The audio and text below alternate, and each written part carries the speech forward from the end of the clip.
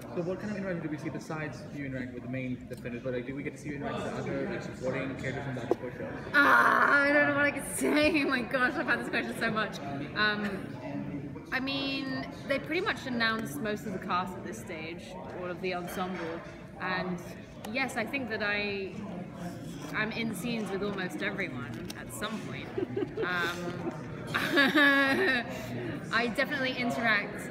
Besides the main guys, I definitely interact with two new characters more than anyone else. Oh my gosh, this is going to be a nightmare for you to write. I'm sorry. There's my answer.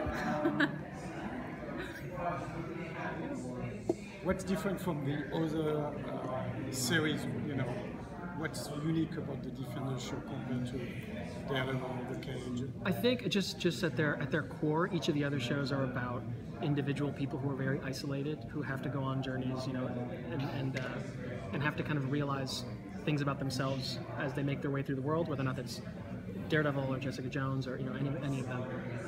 And this show really becomes about, I think, a family dynamic, and it really becomes about how four people who are completely isolated, purposely, have to deal other people into their lives, let other people in, and trust people. It's a show, I think, ultimately thematically about that trust and about people forced to come together as people who are very isolated, kind of forced to lift those boundaries. One of the, I mean, it seems like every series, or each season of each series before this kind of has its own, like, defining characteristic. For Daredevil, it seems unquestionably it's the action. So I kind of have two questions. You know, what is the action of this? Like, how do you guys match that type of action that has come in the series before this? And also, how do you balance all of those tones when you're bringing all these characters together, who each come from a series which is built around their character's specific tone? Yeah, I mean, I think it's a two-part, super complicated question. But first of all, I would say, like, the iconic kind of Daredevil fight is the one man against a room full of people fight, right? And so even just by their virtue, the way we're going to shoot these things, we can't shoot the four of them fighting a room full of people the same way we would shoot a Daredevil fight, right? So emotionally, it kind of becomes very different. This is about group dynamics. This is about these characters for us and for the fight choreographers, and Jessica knows this as well as anybody. The fight choreography, each character on these shows fights very distinctly and very differently. I remember season 2 of Daredevil, we had many conversations about how Daredevil fought differently than Frank Castle fought. It's almost like an extension of language. The way that they dance in the world, the way that they perform violence is very different. So it's really just about this ballet, or rather this symphony of all these different instruments. The way that Luke Cage throws a punch is very different than the way Jessica Jones throws a punch, is very different than the way Danny throws a punch. I hope that answered some of your question. Yeah. When you just prepare these shows with Netflix, they know exactly what they watch, who they watch, when they watch, everything. So if you just develop this, do you know how much scenes of battle you have to have? How many dialogues? How many relationships? No. To be honest, at no point did anybody come and say, you know, this is the algorithm that works. You need to make this fit. They're a very artist-friendly company. So we just came and we said, you know, the writer's room and Marvel, I was able to say, this is a story I want to tell. And nobody ever said, well, by this minute mark, this thing needs to happen because our science has told us. You know, they're very artist-friendly. With Marvel, everyone got excited for the first Avengers because it was the ensemble. We had two Iron Mans, Thor, Captain America, and then the Avengers, and the Hulk and they all came together. This seems to be following a very similar format to Daredevils, Jessica Jones, Luke Cage, Iron Fist. Now everybody's together.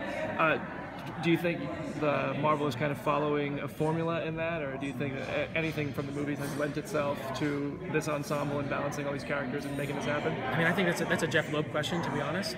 Mostly, this is just I can't think about it in those terms. To me, it's just about we have these four characters. They're meeting for the first time in some cases not. But I just had to think about it as an ensemble drama. You know, at the end of the day, because it's very 8 hours of TV is very different than 2 hours and 20 minutes at the movies, and so the storytelling needs to be different, I think. So I think it's also pretty realistic that these guys would cross paths. They're all fighting crime. Yeah. There's a big criminal storyline going throughout. I mean, obviously in Daredevil and Iron Fist you have the Hand. It's kind of inevitable that you would cross paths on the mission for good. Right. Of all the characters you got to interact with, who do you think is the most interesting dynamic for you? I can't say. How do you get the role? How was the process to get the role?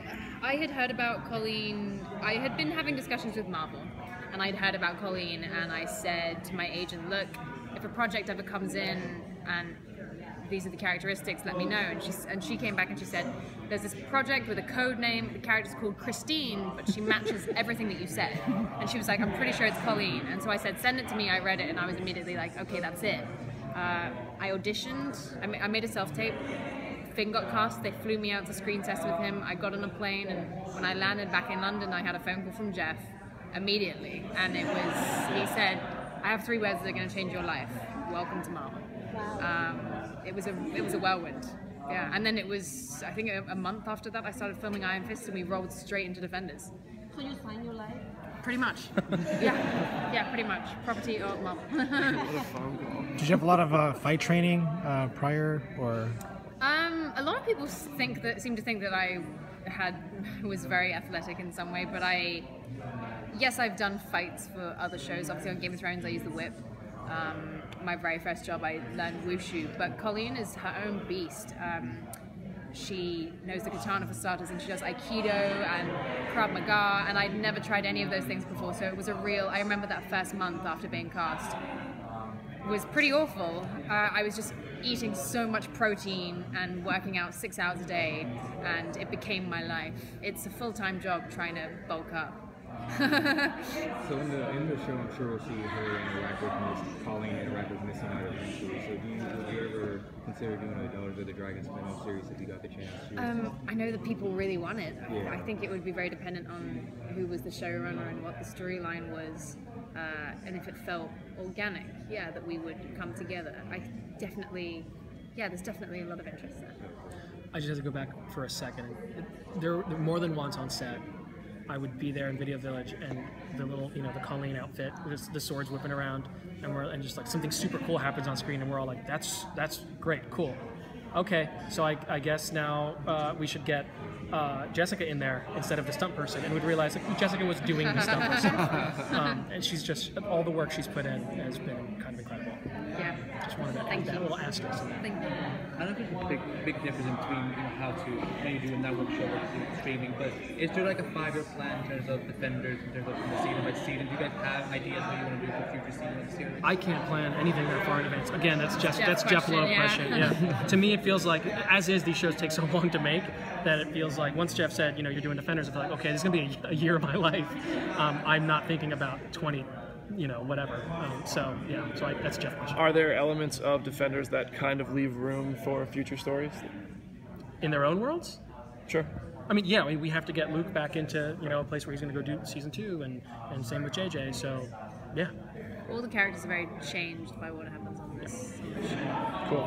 How much physically you change your body in order to get what you wanted for the character? Well, they were pretty certain that they wanted me to kind of get more like ripped, and it's very hard because I wanted to get more bulky.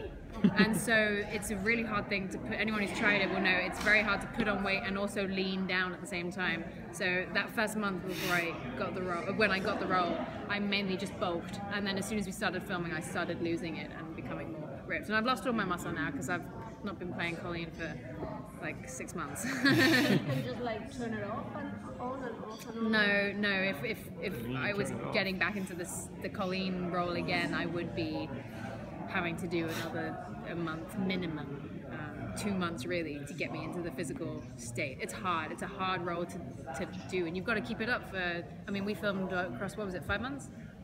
I have no. I think it was 5 months, and then I had just done Iron Fist, which was 6-7 months, something like that. To maintain that physical shape is tough. It's a lot of self-control.